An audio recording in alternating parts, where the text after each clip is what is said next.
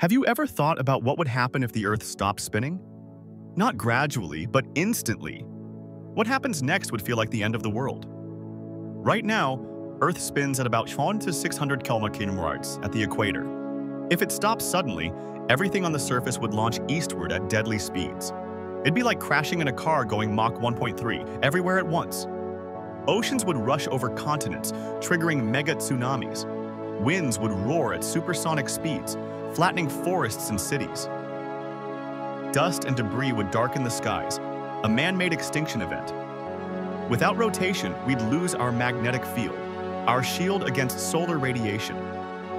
Auroras would vanish, radiation would pour in. The sun would burn one side of the planet endlessly, like a furnace.